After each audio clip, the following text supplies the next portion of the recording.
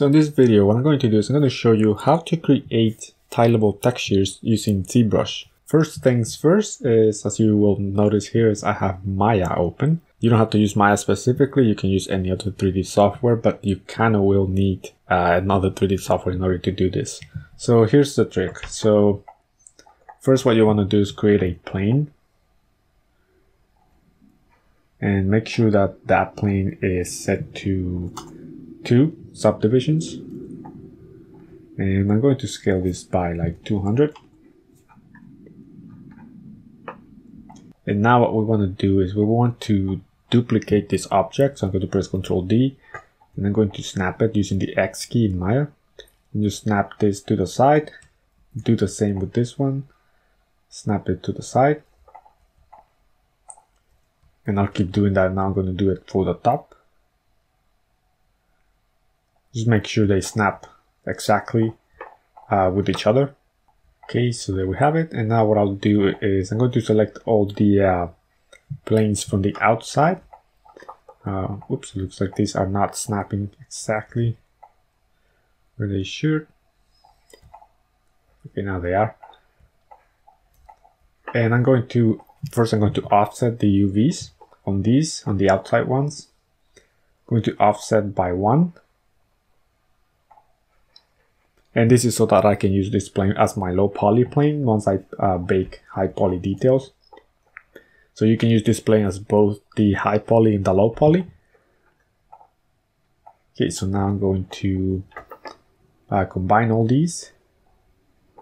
And I'm going to merge my vertices so that's all connected. And I'm also going to delete the outer edge.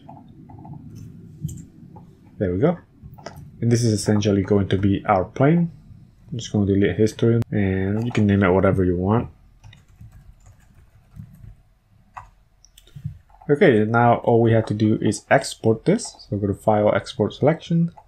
I'm going to export this as an FBX file and make sure smoothing groups, tangents, binomials is on.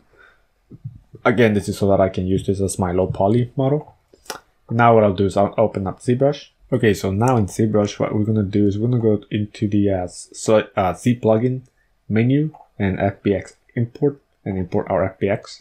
And we have imported the low poly model and just drag that in, do edit. Okay, so now we have this. And now we're going to enable polyframe here.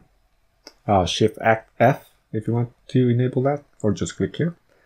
And what we want to do is we want to hide everything except the 4 quads here in the middle. So I'm going to press Ctrl Shift and drag with my left mouse. And then use the space bar to move this to the center.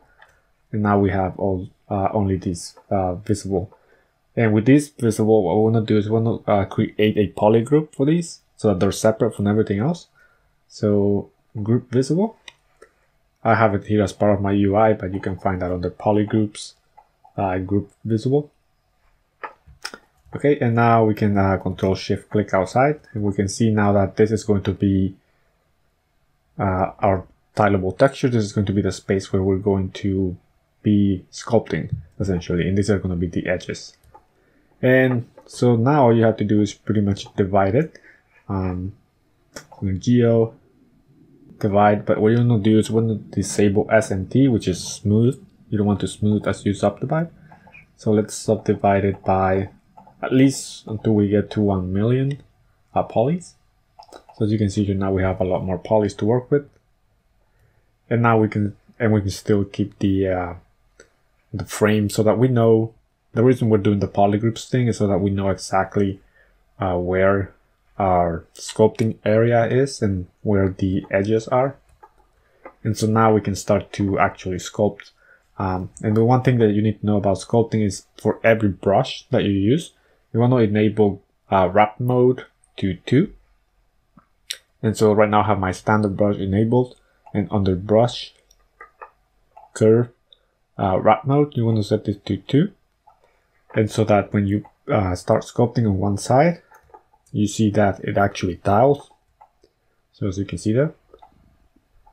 And I already have it here as part of my UI, but obviously every time you use a new brush, for example, that's going to be off. So you have to set it set it up for every single brush that you start using, so that actually tiles. So just that's the one thing that you really have to remember as you switch brushes, just to make sure that that is enabled, the wrap mode set to 2. And yeah, that's pretty much it. That's pretty much how you set it up. Obviously not all brushes work with the wrap mode. It doesn't work with every single brush, but it works with most brushes. So that's good. Okay, so now once you're done, all you have to do is export your high poly. And then in your baking program, what you want to do is import the same low poly model that we used here, and then the high poly as your high poly to bake the normal map and all the details. So that's it for this tutorial. And by the way, if you just wanted to download it, the template, I made one. It's in the video description. It's free. You can just download it. It's a Zbrush file and the FBX if you don't want to do it yourself and you just want to download it and have it ready to go. So yeah, thank you for watching, and if you liked the video, make sure you hit the like button and subscribe. Do you see this environment right here? I made this really quickly using Maya, Zbrush, Substance Painter, and Substance Designer, and Unreal Engine. You too can make something like this really easily and in a short period of time. To make an environment like this one, all you have to do is make a few simple props, put them together in Unreal, and then simply add some lights and you're pretty much done. So hey, this is only a 45-second ad, so there's not enough time for me to cover everything. So click on the link below now and I will show you exactly how I made this environment. The best thing about learning how to make an environment like this one is that you can simply use the same techniques to pretty much make any other type of environment. Oh, and by the way, you don't need to be an expert already in order to learn how to make something like this. You can follow along without any prior knowledge. I will be showing you the basics on how to use Maya, Zbrush, Substance Painter, Substance Designer, and Unreal Engine, so you can follow along without any issue. Like I said, this is a very short video, so I don't have enough time to explain everything. So click on that link below and I will show you exactly how this is done. And by the way, I don't know how long I'm going to be doing this for, so click on that link now so you don't miss out.